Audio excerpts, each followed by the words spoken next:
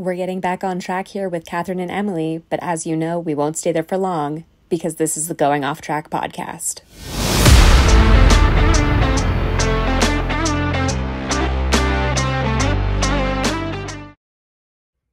Hello, and welcome back to the Going Off Track podcast. I'm Kathryn, that's Emily, and Emily's back in Argentina. I made it. Yeah, for those of you who are not privy to my travel plans, I had about a 30-hour travel day back to Argentina. But I'm back now. We're falling victim to poor Wi-Fi once again, so go team. It's gonna be fine. It's gonna be fine. It's gonna be great. We're doing it. But yeah, I'm back into winter, so yay. Seasons. It's weird. Yeah, it's only almost 100 degrees here in beautiful Arizona, so yeah, I think it's like 60 Yikes. degrees, 18 degrees Celsius, something like that. I don't know. But no, I'm excited to be back now that the Asia races are done, because the Asia race timing in Argentina is miserable, worse than in the US. So now, when we kind of get into our European races, I have great race times. So yay. Yeah, I will say, to just like start diving into China, I really was surprised at how much I liked the track itself. Like I really like that track. The race weekend, on the other hand, reminded me a lot of Baku last season. Agreed. Yeah, it really was giving Baku vibes. But no, I really like the track. And I think I sent this to you on Instagram, and I mean, it was on Instagram, but it's wild to see how the Shanghai skyline has changed over the years. I mean, we've been saying until the cows come home, we haven't raced in China in a very long time, since 2019, because of the pandemic and their restrictions in China. And you can see so much change from, early on in the 2000s, or before 2019, then 2024. So it was really interesting to see that was really in the background. Fascinating. They, China has spent so much money, investing in infrastructure over the years, but like to actually have that side by side was really, really cool. Yeah, no, it was. Well, before we get into the race itself, I kind of want to highlight some like off track things. So first of all, we know that Kathryn and I love helmets. We had some come out before we recorded for China. But Botas also had a dragon helmet that was dropped, much closer to the race time, so we didn't catch it in our preview episode. I really liked this one. This is like the dragon helmet of my dreams versus George's like typical meh helmet. I liked it. What did you think? Did you like it? Yeah. I really liked it too. I 100% agree. Like when I first saw it, I was like, that's the dragon helmet George wanted. So it was really cool. It was unfortunate that Botas's car decided that it could only do one race in a weekend instead of two. But because all things considered, and we'll get into it, but Sauber didn't have an awful weekend until that DNF. No, they were actually doing decent. For once, finally. They're figuring out that wheel nut. I know. I feel like that's the joke, the butt of every joke this season is just Sauber's wheel nut, but they'll get there eventually. Yeah, pretty much. Another thing I want to talk about, mostly because my dad even called this out when we were watching, Nico Rosberg's commentary. Just period. We were watching it, and my dad was like, does this guy hate Lewis or something? And again, my dad is not like super privy. The answer is yes. F1 and the drums between the two as teammates. But he's like, man, this guy's brutal. And I'm like, yeah, he is. So I feel like Lewis had to have had Nico had to have had a sign next to him or somewhere in that commentary box that said "being about," and that he kept forgetting that because he would say something mean and then immediately 2 seconds later be like, "Oh, I have to say something nice about Lewis again." And it was as somebody who's not a big fan of Lewis and who is very entertained by the Hamilton Rosberg rivalry. It entertains me, but I know that a lot of other people it wasn't Martin Brundle, and we want Martin back. I mean, you could throw anyone on there though, and I would still prefer Martin because I love him. So, but I think it was just a lot of, I mean, obviously they're there to commentate and give opinion, but I feel like some of his opinions were just way skewed towards negativity towards Lewis, which is fine. I mean, it is what it is, but I don't know. I'm in the same camp as Kathryn of it is funny and it is entertaining, but only in certain pockets, not for a full weekend.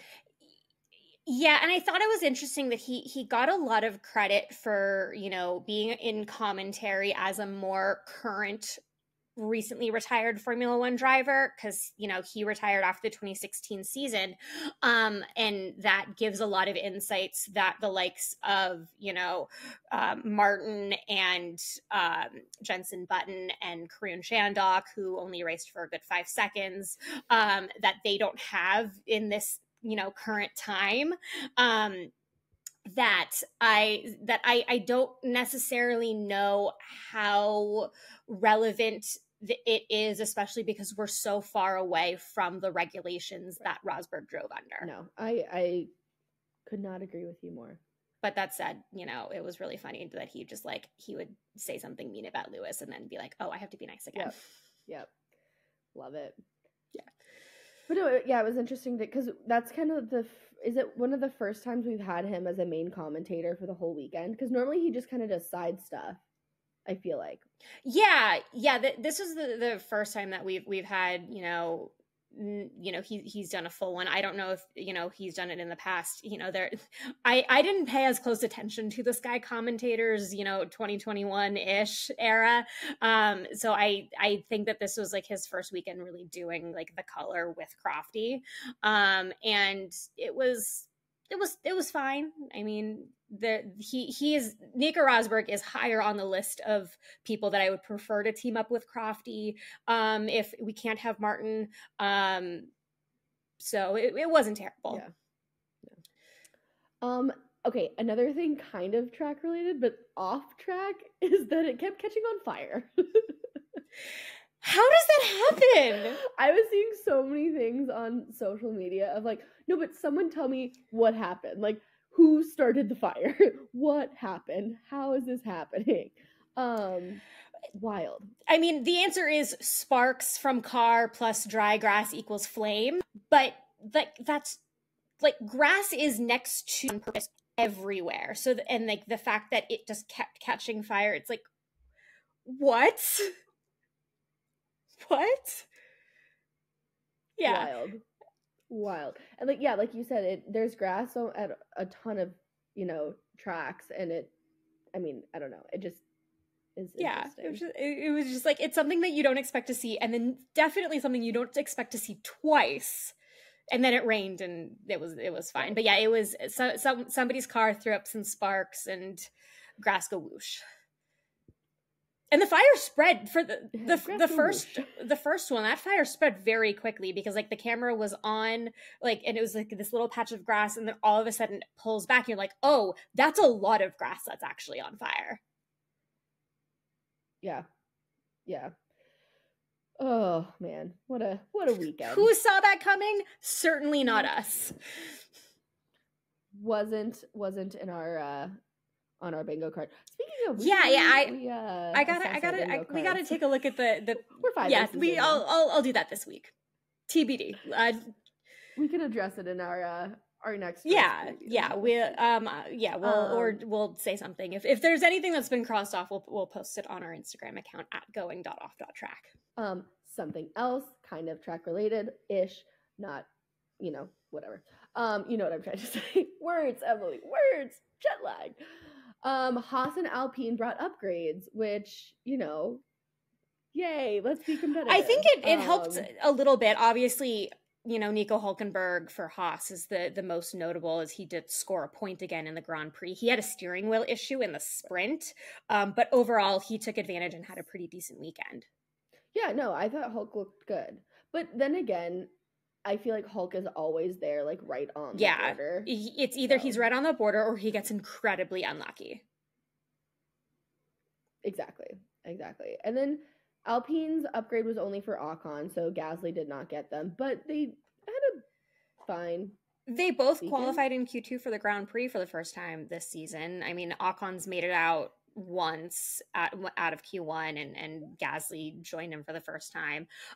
So it was, you know, obviously Alpine's not where they want to be. I don't think they're going to get remotely to where they expect to be this season, but they are improving, and that's what you expect out of all of the Formula One cars. But my real question is, what the hell is with this Alpine Ferrari red merch? It's so dumb. I was very confused for a minute when they posted those pictures on social media. I'm like, why is Gasly in red? Wildly confused. Yeah. I just wanted to ask that. No,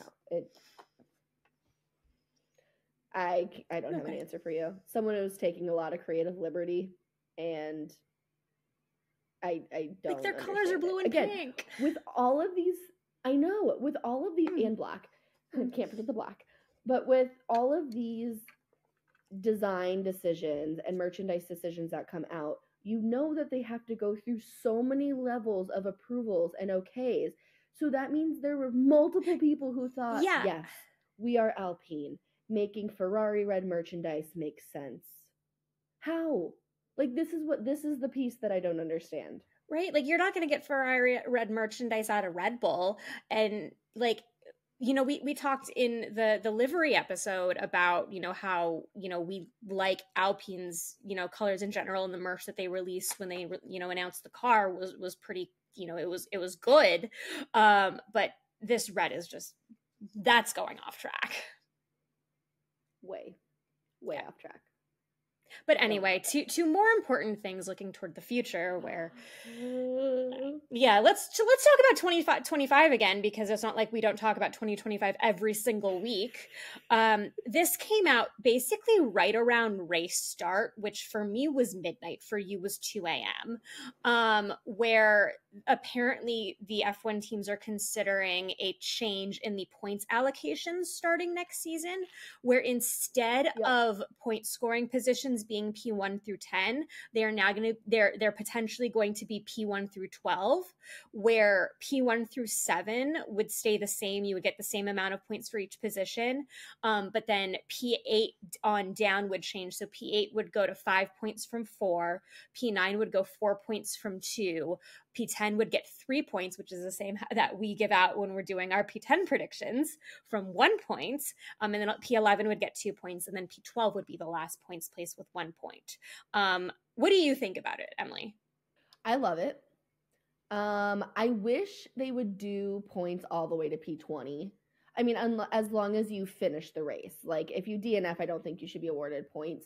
I just think that if you look at every race that we've had so far this year, the really good fights have been between like P10 to P15, right? Right. And as long as someone is, you know, racing, I feel like they should get a point. Not because everyone deserves a participation ribbon, but if you're in P16 and you know you can't get to P10, what's your motivation, and like what's driving you to place higher, or to keep overtaking, or to keep pushing it? Or are you just trying to finish the race because, you know, to finish the race?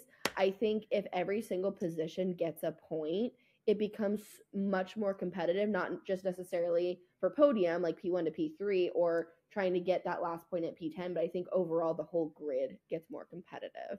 But also, and I think this is a point that you've raised, and I'll let you talk to it, but I think it does open the doors for more teams to come to the grid. Yeah, I agree. I think that this is kind of a signal of, you know, in our predictions episode, we talked about, you know, the concern of, you know, corporate greed of sorts. If Formula One in the next Concord agreement decides that they want to limit the grid to only 10 teams, and that the only way to get a new entrant would be to buy out an existing team, which I think that if you expand the points offerings, then that is another, you know, moot, that remove the perceived issues that the teams are saying, like, oh, we can't have another team because of insert list here. So I do think that I think it's good. I was asked my opinions on this at first, right after the news came out, when they were talking about it during the race, and I was like, it's after midnight, I have no thoughts, I'm just trying to stay awake. But my thoughts are, I like it. I don't think I don't think it would hurt.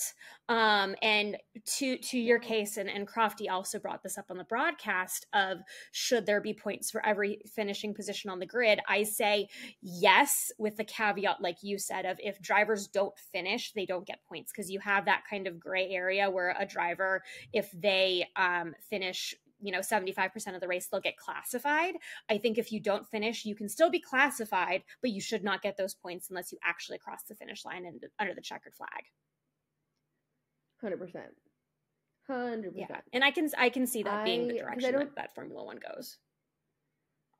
Yeah, because I just don't think, I don't think you should get a point for not finishing. I think you only get, credit if you finish. But I truly believe that it would make the whole field more competitive, because right now it's really, you have Red Bull, Aston Martin, Mercedes-ish, and Ferrari. McLaren. Like those teams, and McLaren, thank you. So that's half the field, are really the only ones that we continuously talk about in a positive light. We will talk about Alpine in a negative light all day long. And then we forget, that Sauber's there, unless they're having pit stop issues. Their wheel nut is, struggling. But I think if you award points everywhere, that makes it much more competitive. And then it also will help with the standings, because if you have multiple teams that continuously don't get points, but they're P11, P12 every single race, like they should be considered above the teams who are continuously P19 and P20. You know what I mean? Yeah, I absolutely agree. And, it would, Logan Sargent finishing P20 every race, that's 4 points, for let's say 4 races, that's 4 points. That's not going to get him high in the standings. But at least he would have points instead of not having points at all. So I think that it would... Well, I mean, it's still not going to look great, but it's better than nothing. No. And it's better than get into the points, got to get into the points, and this pressure to, get all the way up to P10. It's a lot for some of these cars that are not performing as well compared to the top half of the grid. Yeah, I think it helps the underdogs in both constructors and drivers, because I mean, there are some drivers who've been P11 to P13 almost every single race. So it looks like they're at the same level as Logan Sargent, but they're driving better than Logan Sargent. So, having the points expand to more positions, I think really helps, show the true ranking of the drivers. I think, it remains to be seen. I think that generally it's been a pretty popular idea since it's been announced. I haven't seen a lot of, detraction about it on social media. So we shall see once they make a decision and announce it, and then we can talk about it, further. Yep. I'm excited to see where this one goes. But with that, I think that covers all of my off-track items. Yes. We can get into China. Starting with we survived our first sprint weekend. Let's start with the sprint. We sure did. We did survive. I'm not quite ready to say I don't hate sprints, but I will publicly say that this sprint was not horrible. Yeah, I'm also not ready to say that we were wrong about the format, because I don't think we are. Oh, no. We're not wrong. We're very right on the format. And I think that sprint weekends in general don't, lead to better raced weekends. That said, I'm really glad that they fixed the Parc Fermé rules for sprint weekends. Oh my gosh, because originally you have 1 hour of practice, and the sprint in Parc Fermé, for those of you who don't know, is when you're not, you set up the car the way that you intend to for the race, and you're not allowed to make any major setup changes. And so prior to this season, your Parc Fermé your setup choices go into Parc Ferme, going into the sprint qualifying, and stay through the end of the Grand Prix race on Sunday. Now you have two different Parc Ferme periods. You have one at the beginning of sprint qualifying that ends after the sprint race, and then the second one begins at the beginning of regular qualifying and ends after the Grand Prix. And I think that is a massively important improvement. Yeah, because last year it sucked. It was terrible. And every single sprint weekend, people were starting from the pit lane. Right, exactly. But that said, I think the only reason why this sprint race itself was exciting this time was because it rained in Q3 in the sprint qualifying, which led to a little bit of a mix-up in the grid. But then, after Max got to the front, he blew by Lewis and was up by 13 seconds after like 9 laps. That's the thing, too, is like he won by 13 seconds in a sprint. In a 19-lap race. Only 19 laps? Oh,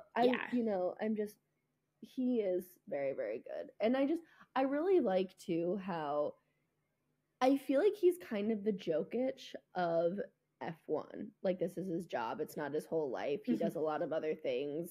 He really could care less. Like, yes, he wants to win, but he's like, nah. When I'm done, I'm done. Yeah, he's very. Yeah, when I'm done, I'm done. It is what it is. Like, he was trying to drift on the last lap of the Grand Prix. Oh my God, I know. Yeah, I love it. So from that aspect, I can kind of appreciate him, and I know he's very good. But no, I think it really was interesting to have a super mixed up grid. Which goes to show like the reverse grid that everybody has talked about for sprints would be great. Would be great and more entertaining. So that made me really think about that possibility more, just with this mixed up grid. But yeah, the weather definitely played a factor. Yeah, it did. And I think that a lot of, I don't think anybody expected Max to be that bad in the rain. And I know that, and not to like justify Max's poor qualifying in the sprint, but basically they coated the track surface going into this race because it hadn't been raced on. So that definitely threw a wrench in a lot of other, most of the teams, plans on how that track was gonna, handle the cars. And obviously there was no grip, not even on those inters for a lot of people, even Lando, who ended up getting pole reinstated. And then Lewis, I think, Lewis is obviously a very talented driver in, any condition. But he got a little lucky that qualifying worked out the way it did for him in the sprint. Oh, for sure. Yeah. So speaking of that coating, because everyone was expecting them to resurface the track because it hadn't been used in so long, but they didn't resurface it. Yeah. I think that the teams, all of the drivers pretty much got a decent handle on it, pretty well. And it just, they didn't expect the rain to do what the rain did with it in that session. But I think that I'm glad that it didn't continue to rain throughout the rest of the weekend, because I think that it would have caused a lot more problems, and we had enough problems in that Grand Prix that we didn't need any more related to the weather. Things I just want to talk about on the sprint before we move on, because I hate the sprint, but it wasn't horrible. Lando completely blew the first corner. Just the start. Like, I was so excited for Lando. I was like, this is his opportunity to like make something of his name and stop landing on podiums and not winning. And then they started, and I'm like, well, nope. Well, as soon as he had that wheel spin on to get off the line for the formation lap, it was like, oh, I'm nervous, and I was right to be. And I think Lando was so focused on trying to hold on to P1 when he was battling with Lewis in those first couple of turns, that he should have backed off and then tried to overtake, because that McLaren at this point is a lot faster, and he would have been able to overtake Lewis again. No, I completely agree.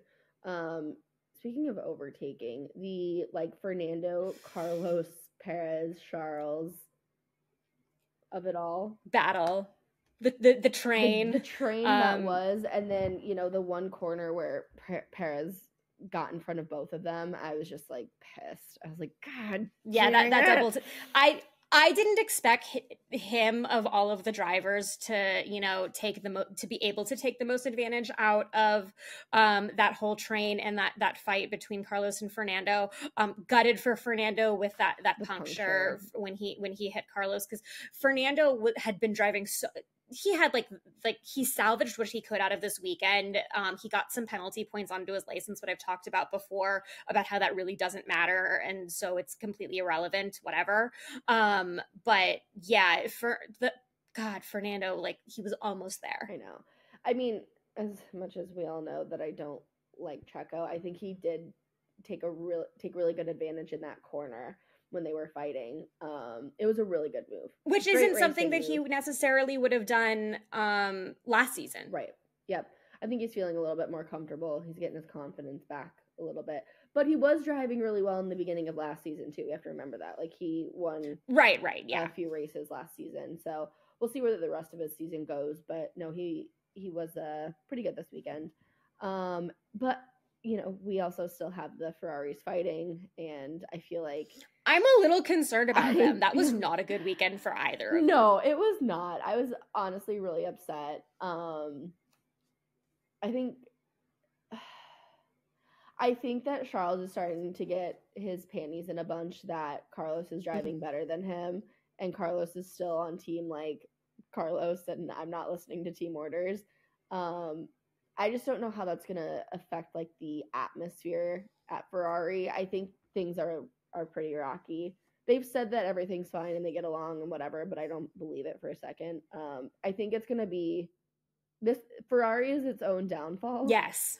And I think we could see a lot of rocky races from those two this season. Yeah, I think Fred Vasseur is going to have a lot of problems if those two are driving next to each other at any point throughout the season. And that really, they really showed that in this race. Obviously in Australia, Carlos was just leagues ahead of Charles, and Charles was ahead of Carlos this weekend. And you kind of called it in our predictions episode that Carlos struggles in the sprint weekends.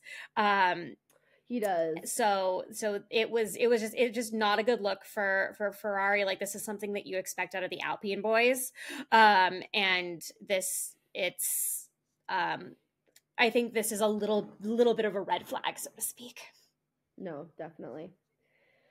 But anyways, it was overall not the worst experience in a sprint.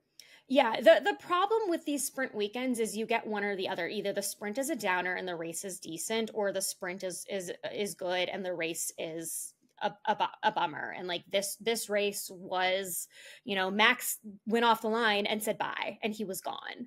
And like to enter into the Max Verstappen record book portion of this episode. I was just gonna say, are we starting our Max portion of the episode? Yeah, let's do it. He helped Red Bull to their 100th career pole. First one was also in China. I think that was technically on.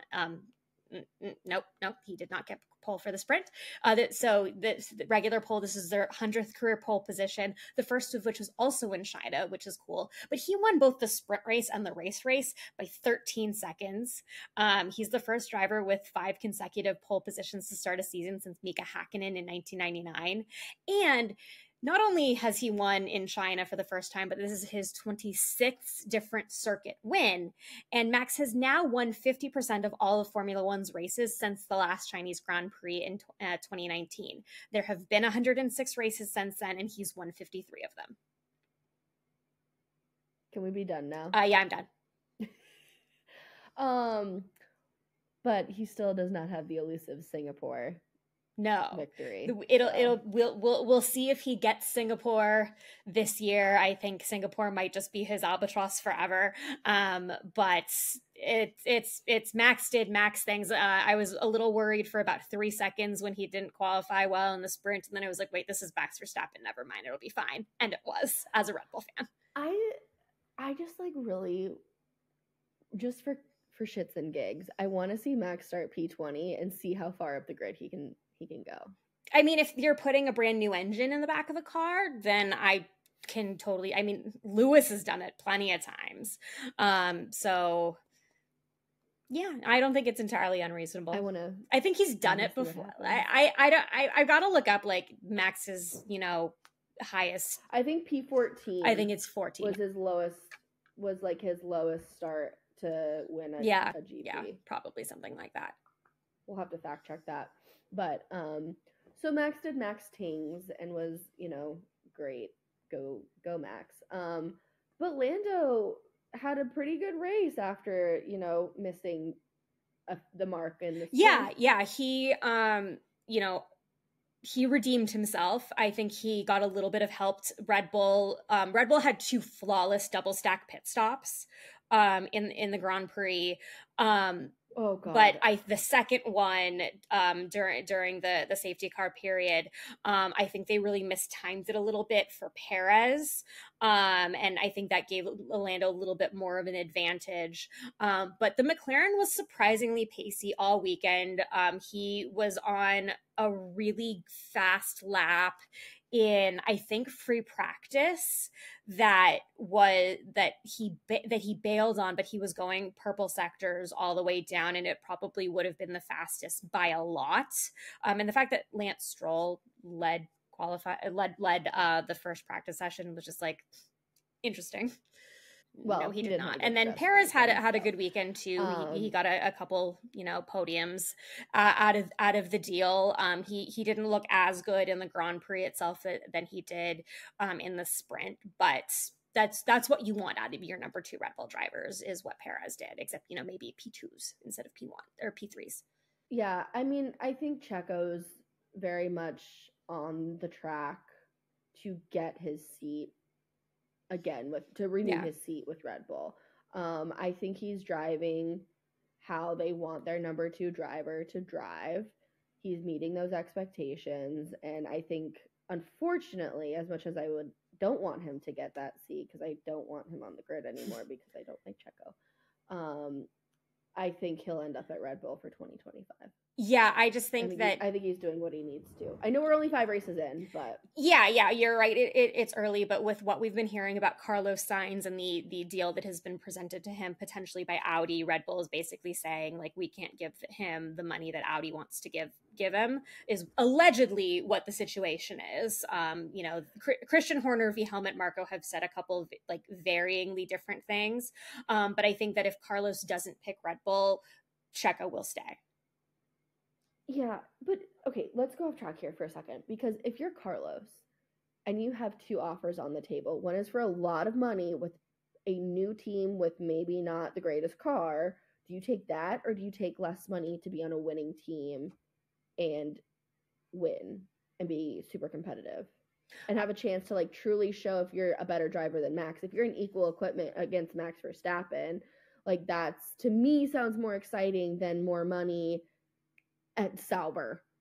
Yeah, I mean? The thing about it is Sauber will be, Mahula, in 2026. And the real question is Audi confident enough in their potential for Carlos to choose that route than playing second fiddle to Max Verstappen?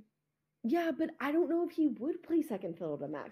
I mean, yes, because Max is their golden child, but I think I said this in another episode, I think you put Carlos in Checo's car and it's going to be a lot closer than what Checo's doing right now. So I think there's more potential for him to be, a lot more competitive and maybe take races away from Max in the same car. With the Ferrari, he can't do it, but the same car, I think he could. Right. So then do you think that the statements that we're getting out of Red Bull about how they can't afford Carlos versus, the Audi deal, is that real, or are they obfuscating and they've really got something in their back pocket? Honestly, I don't know. I would like to think that they're being truthful. I think Audi coming to the grid as a new team, they have to throw a lot of money at whoever. Carlos is one of the better drivers without a contract right now. So I think it makes sense that they would throw a lot of money at him. But I think they also have to back it up, like you said, with the confidence that they're going to be competitive. Because, I mean, if you just think about it, there are only 20 drivers in the world who do this. They have an extreme competitive drive. They want to be the best. So if someone offers you throwing out numbers, $20 million to drive for, Sauber right now in this year, or $20 million to drive for Alpine, $20 million to drive for Alpine, $2 million to drive for Red Bull. I think they would take Red Bull over the 20 million. Why would you want to, not be competitive, not be able to succeed and try to win races just for, I know it's money, but at the same time, it's like, you're a competitive athlete, you're in this to win, to be the best. Why wouldn't you choose the better team? Yeah, the question here is really the kind of the 5-year plan aspect of these teams, because these teams they're going into this thinking of now, but also 5, 6, 7 years down the line. And obviously Carlos is still very young, but he is an older driver. So it's really the other question is where's the best chance to win a championship, and you're not going to win a championship behind Max Verstappen. And this is while saying that I would love to see him in the Red Bull, but he also wants to win a championship. And could he get that from Audi? I don't think you could get it from Audi, but also, Carlos Sr. is still doing rally, which is absolutely insane. So maybe and Carlos Fernando is going to be driving until the cows come home. So maybe, he's just following his countrymen's footsteps and thinking he's going to be around for a long time. We all know Max Verstappen is done at the end of his contract because he's over it. So maybe probably. Well, who knows? But so maybe he's just putting in the time now. I don't know. We have to talk seats. We really have to talk seats because you and I could talk about this for hours. Yes. Let's get back to China. We will table the discussion of seats. Let's talk about Zhou Guanyu real quick. Obviously, he didn't have a great Grand Prix race, but he had a great sprint portion of the weekend. He did, and he made it to Q3, and also, I got super emo watching him at the end of the race crying with the fans, cheering for him, and I get chills just thinking about it. I was so happy for him. Yeah, I loved that they did that for him. I think, obviously lots of drivers on the grid have home races. And the podium finishers, they parked on the grid at the end of the race. Lando forgot and went into the pit anyway, but they also had a parking spot for Zhou Guanyu as the home driver. I thought it was really special. I thought it was really nice that they did it. I don't expect to see that at other home races. But this is the first Chinese driver driving in a Chinese Grand Prix. So I thought it was incredibly appropriate to do that. They love him so much there. It was incredibly meaningful. And I thought it was a great thing to be able to have him, salute the crowd at the end of the race in front of them instead of having to come out from the pit lane. No, I think it was so cool. And I have chills just thinking about it. I do too. It's such a big deal for them to have a Chinese driver at a Chinese Grand Prix for the first time, which again goes back to my argument that he will not be leaving the grid. Yeah, I actually do have some thoughts about that, but we'll table that for when we're discussing seats. I have some thoughts about that. I also really do hope this means we get to see him at another Chinese Grand Prix, because that was just such a cool experience this weekend to have him there and to see him driving in front of his home crowd. That I hope we do get to see that again. Let's talk about Danny Ricciardo. Yes, let's talk about Danny. Yeah. So he came to China with a new chassis after kind of campaigning for a new one from the team. And I thought it was really interesting. He felt that some of the issues he was having with the car were related to the chassis, but then Alan Permain, who's RB's racing director, said that the chassis doesn't have anything to do with the performance, but clearly it has something to do, because Daniel looked really good this weekend. He did. And I mean, not great, and not where we want Danny to be, but in comparison to the first 4 races, this was a really positive step. And I really don't think that he just looked good in comparison to the fact that Yuki looked so bad this weekend. No, if we take every individual performance of Danny so far through 5 races, I think he looked the best this weekend. Yeah, he did, and it's and I don't think it's also a Danny has experience on this track and Yuki doesn't, because Yuki is one of the 4 drivers who's never driven on this track before. But I thought that whether it was a placebo effect, but I don't think it would have been a placebo effect, because Danny is such a much better driver than he's shown this season, that I really do think that whatever they did with this new chassis helped. And I don't necessarily know if he would have finished in the points or very close to it. I think based on the safety car situation, he had a really good chance to finish in, P10, P11. Oh my God, Lance. Yeah. Yeah. Yeah. Yeah. That was bad. Oh, I loved all the, like, yes, we can talk about everything, but I just loved all of the social media commentary around Lance Stroll this weekend. It was so good. Yeah, he rear-ended Daniel right before the race start and didn't think that Lando needed his, or that Daniel needed his diffuser. And then and Daniel was pissed. Oh, big pissed. And Lance is like, "What? He brake checked me." And we're like, "No, you rammed into him." Yeah. Not good. Not good. Yeah. And then team principal Mike Crack doubled down today. Today is Monday as we record, criticizing the penalty and being like, "Oh, it was given too quickly. We didn't have an opportunity to respond." I'm like, yeah, because he hit him. It was clear. I just love how like they can try to justify that it wasn't his fault. Yeah, it's like it was a concertina effect. Everybody was stopping, and Oscar Piastri, who was in front of Daniel, was like, "Yeah, but nobody else crashed." Oscar's commentary, and Oscar struggled too. Is getting so good. I love him. I love it. He's growing so much. He's so comfortable with like the sass and the jokes. He's no longer like the scared little rookie anymore. Not that he ever was last year. But that was great. But what should Lance's seat be at risk based off his performances so far this season? Because he hasn't looked good. Honestly, if you take a look at last season, even Fernando was killing it and Lance was barely getting into Q2. And I don't think he's that good. I think he's really there because of his dad, which is fine. We love a Nepo baby. But I just think they should look at other options and they should consider other drivers. He just doesn't seem like he's that into I agree. Either. I don't know. But I think... Yeah. I mean, for the betterment of the team and for them to progress, I think they need to invest in another driver. I agree. Yeah. I think that if this was any other driver, there would be a ton more speculation about his performance so far. And obviously, the team is being asked about the status of Lance's contract based on Fernando's extension. But they're kind of, demurring about that because it's all daddy's decision, really.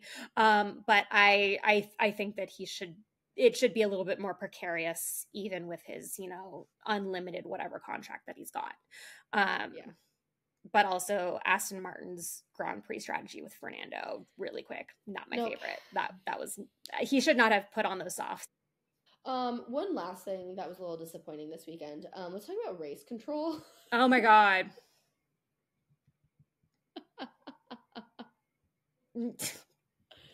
Yeah, not great. Yeah, and like it took forever for them to deploy the VSC, and then even longer to turn it into a real safety car after Bottas's engine crapped out on itself. But he pulled off to a safe place, but he was still on the track. Technically, like he was still in a danger zone based on where the braking points were, and the fact that they waited so long to deploy the virtual safety car was like, why are you doing that? And it took even longer to clear the track. Obviously his car got stuck in gear, which is very tricky to move a car when it's in that situation, and you saw all of the marshals trying to push the car to get it. It's like, how many marshals does it take to move Bottas's car off the track? So many. More than I thought. But it took like that. The entire VSC safety car period, I think, was just managed really badly. And was a really, obviously a safety car portion is never going to be an exciting portion of a race, but I think that they could and should have managed that a lot better. And then of course we had another safety car after Stroll did Stroll things, and there was debris to clean up, but it also took forever to clean up the debris. Yeah. Maybe they're just, getting back into the swing of things. Clearly. Haven't had a Chinese Grand Prix in 5 years. Give them a little bit of a break. Yeah, I guess. Well, anyways, let's jump into the final part of our podcast for a recap, which is going through our China Grand Prix predictions. We did not do great this weekend at all. Not the best. Not the best. So for the sprint poll, it was Lando. We both picked Max. We both missed on that mark. The podium for sprint was Max, Lewis, Checo. Wouldn't have, thought that in a million years. You had Max, Checo, Carlos. I had Max, Checo, Lando. So, And then George got P8 for the sprint, which is the last position in sprint races where you earn a point. Kathryn picked Bottas. I picked Stroll. Yeah. I want to add that really quick that in talking about expanding the points positions, I also think that they should expand the points positions for the sprint. I think it should at minimum go down to P10. I don't like this P8 thing. I think we just need to revisit every aspect of sprints. Fair. Period. You are not wrong. 100%. See Qatar 2023 on why we hate sprints. Oh my God. Okay, so poll for the actual race on Sunday was Max. We both picked Max. We did get that. The podium for the race was Max, Lando, Checo. I was close. You had Max, Carlos, Checo. I had Max, Checo, Carlos. P10 was Hulk, which we both got, which is exciting. Many funds there. And then for biggest surprise, Kathryn said that Williams is going to survive the weekend with 2 intact cars. And they did. They did. Go team. Pleasant surprise. And I said that, yes. And I said that Zhou Guanyu was going to have a good home race, good first home race. And I would say that he did. Like, he definitely did well in the sprint. I think it was a good showing for him. He didn't DNF. He didn't have anything wildly go wrong. So I agree. They gave the crowd a little bit of excitement when he went after Magnussen at the end of the race for whatever position that was. That doesn't actually matter, but was still like a really fun moment that the crowd just totally ate up. So it was like, yeah, that worked. And see, if they had points all the way down to P20, that would be even. And Sauber would have a point at this point. Oh God. And then for who's gonna do a dumb, you said Lance and Aston Martin. You hit the nail on the head with this one. Great call. And I said Alpine. I mean, maybe give me credit, maybe don't. They did both make it to Q2 for the race, but they still just look very mediocre. Yeah, and I think, and maybe this was last race, but didn't Gasly hit Ocon at one point this weekend? I think that's every race. I mean, also, yes. And I can't imagine how the discussion went of Esteban is getting upgrades. Pierre, you are not getting upgrades this week. So I'm sure that went over really well. Real well, because, they're such great friends and really love that, part of their teammate experience. But points wise, we both had a decent haul this weekend. You have 7 points. I have 16. So we are keeping moving, and we'll see how things go next race in Miami, because Miami is also it only takes one race for me to turn things around. Exactly because you had one weekend where you called everything, and that's the only reason why you're so far ahead. So there's still in it plenty of opportunities, especially since for better in Miami. Miami the sprint might actually help, because Miami is kind of a downer race in general, so maybe this will be less bad. I still think that the biggest problem is that you either have a good sprint and a shitty GP, or you have a shitty sprint and a good GP.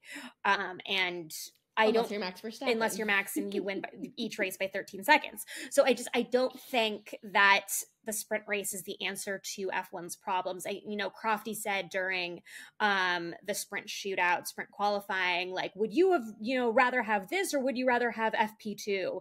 And I'm like, but that's not really the point, is not, FP2 is boring. It's the overall weekend is still not great. Well, like if you look at China, like this can kind of roll into our final thoughts. There's 4 people who have never raced here, and everyone else hasn't raced here in 5 years. You get 1 free practice, and then you're qualifying. Yeah. Like, that's crazy. Yeah, and I know that it's not like it's not as like, oh, they don't need to have 2 whole hours of preparation before we start racing. But it still just goes back to the fact that the sprint race is irrelevant because it doesn't set the grid anymore. Right. That's really all that I can go back to, is at the very least when the sprint was setting the grid, it meant something. Now it just doesn't mean anything. I mean, you get points, but again, why it would be good to have like a sprint championship, maybe have more sprints, and there's something there. I don't know. Kathryn, I'm very confident that we can solve the sprint crisis, though. We'll keep talking through it, and we'll figure it out. Yeah, we'll just keep spitballing. But yeah, so overall, final thoughts from me. I think China was a good race. I'm glad that we're back racing. Glad my conspiracy theory was proven false. Happy to be back. It was exciting. And like I said, I really like the track itself, I think is great. I just don't think it should be a sprint weekend. I think that the track is too long to be a sprint weekend. Fair. That's fair. The better sprints are on the shorter the shorter track. And this is a long track with a very long straight. No, it is for sure.